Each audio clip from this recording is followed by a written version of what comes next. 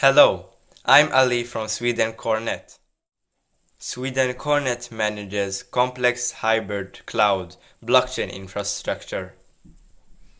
We provide security, privacy, reliable operations, governance, legal, compliance, and risk management services. This is the website of swedencornet. You can read more about us here. swedencornet has decided to run for Dtube leader with ID Cornet.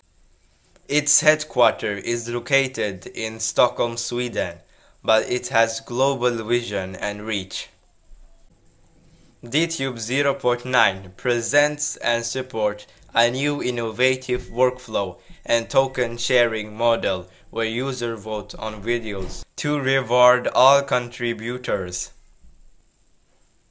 Since Dtube 0.9 is an independent blockchain network, it requires a new account to be created to be part of Dtube blockchain. You cannot use Steemit account in Dtube 0.9 without onboarding. The onboarding process creates a new Dtube account for you with the same name as you had in Steemit. Thanks to the Dtube team, as they have implemented the Steemit onboarding process to provide you the possibility to claim your new account in Dtube with identical name as you had in Steemit. The deadline for Steem onboarding process is limited up to 31st July 2019, so hurry up. As you know, your Steem account has one master password and 4 different key pairs for you. But during Dtube account creation process, you will get a single new key pair which has all the authorities, that is maximum permissions that you need. You can see your key pairs connected with your Dtube account under your Dtube channel as shown in this picture.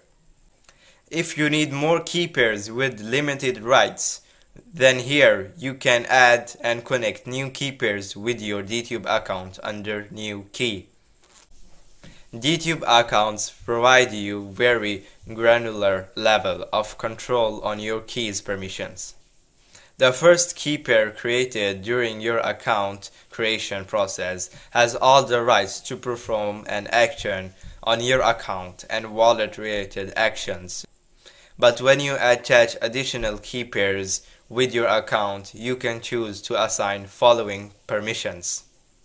This is much better than Steem default key pairs options.